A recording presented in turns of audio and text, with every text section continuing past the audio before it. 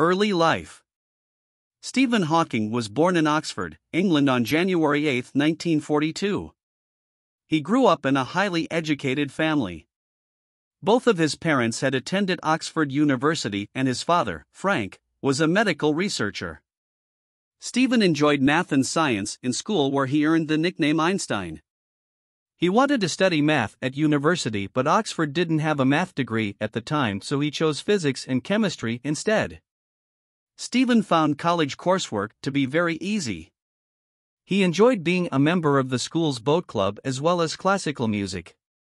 After graduation, he went to Cambridge to study for his PhD. Diagnosed with ALS. While Hawking was working on his PhD at Cambridge University, he began to have health issues. His speech became slurred and he became very clumsy, often dropping items or falling for no reason. After going through a series of tests, doctors discovered that Hawking had a disease called ALS, also called Lou Gehrig's disease.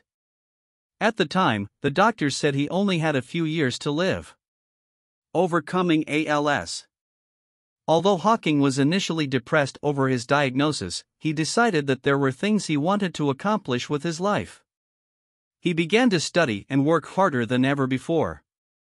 He wanted to earn his PhD before he died.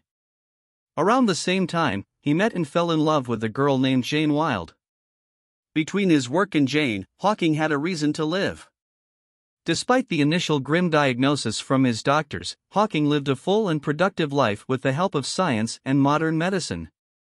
Although he was confined to a wheelchair and could not talk for much of his life, he was able to communicate using a touchpad computer and a voice synthesizer. Black holes and Hawking radiation. Stephen spent much of his academic work researching black holes and spacetime theories.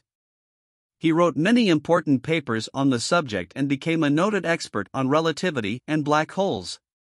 Perhaps his most famous theory was one that demonstrated that black holes emit some radiation. Prior to this, it was thought that black holes could not get smaller because nothing could escape their enormous gravity. This radiation from black holes has become known as Hawking radiation. You can go here to learn more about black holes. A Brief History of Time. Stephen also enjoyed writing books. In 1988, he published A Brief History in Time. This book covered modern subjects on cosmology such as the Big Bang and black holes in terms that could be understood by the average reader.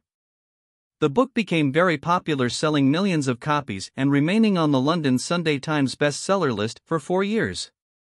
He has since written many more books, including A Briefer History in Time, On the Shoulders of Giants, and The Universe in a Nutshell. Interesting facts about Stephen Hawking. He was born on the 300th anniversary of the death of the famous scientist Galileo. He has been married twice and has 3 children. Stephen has been on several TV shows including The Simpsons and The Big Bang Theory. The book A Brief History of Time only has one equation, Einstein's famous E=mc². Hawking has co-written several children's books with his daughter Lucy, including George's Cosmic Treasure Hunt and George and the Big Bang. He received the Presidential Medal of Freedom in 2009. He hoped to travel to space one day and trained with NASA on their zero-gravity aircraft.